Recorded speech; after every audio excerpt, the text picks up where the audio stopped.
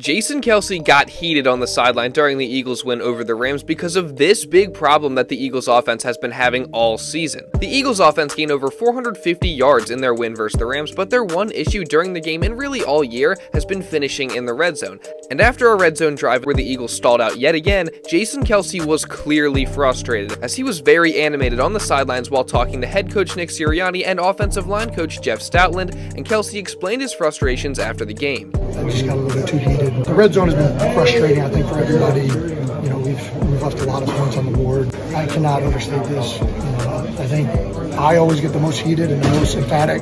The people that I love and respect. You can't really blame Kelce. I mean, the red zone offense just has to be better, because once they figure it out, it's going to take this offense to the next level. So, can Kelce and the offense clean that up? Let me know what you guys think about this.